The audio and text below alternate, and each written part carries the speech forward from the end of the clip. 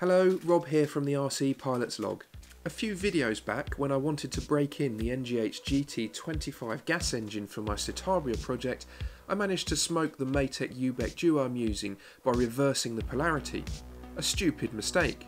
But the replacement is here, so it's time to get it up and running. The Matek UBEC Duo takes a 7 to 26 volt input and outputs it on two regulated channels, one 5 volt constant and the other an adjustable 5 to 12 volt switchable, both with a max current of 4 amps. I'll use the constant 5 volt to power my Flysky FTr10 receiver and the other as a kill switch to the engine's ignition.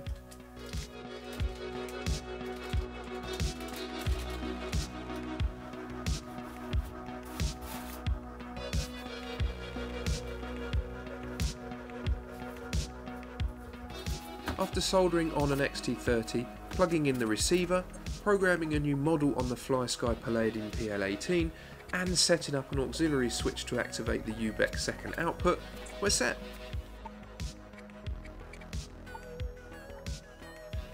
So I'm powering the UBEC Duo from a 3-cell LiPo via an XT30. Output 2, 5 volts, powers the FTr10 receiver. Channel 7 of which is connected to the UBEC's aux input and switches output 1 with a jumper set to 5 volts. Output 1 will power the NGH GT25's Rexell ignition. It all works marvellously.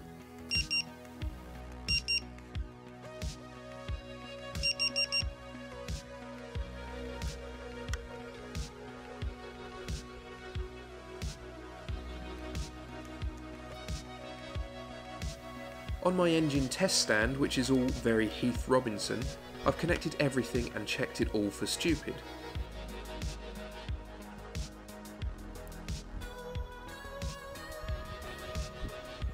The 12-ounce Dubro fuel tank is filled with a 20:1 fully synthetic oil and petrol mix.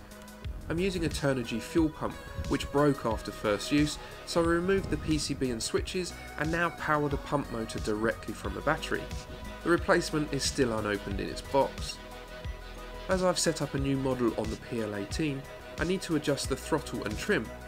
After a quick throttle test, I'm ready to fire it up. Spinning the engine over with the starter motor, there's plenty of fuel flowing, possibly too much, and some air bubbles.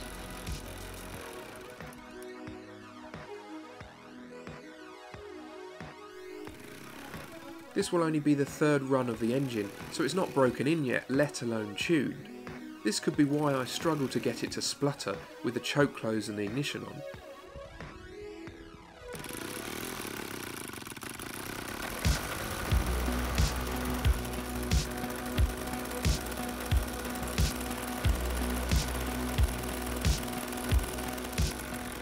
Once she's fired up, the goal is for a couple of 15-minute low RPM break-in runs, and of course to test using the UBEC Duo as an ignition kill switch.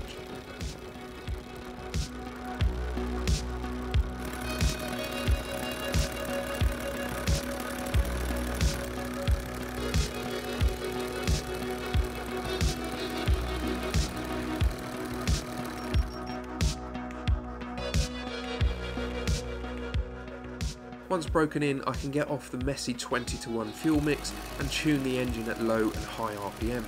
But before that, there's 4 to 6 hours of braking flying to be done.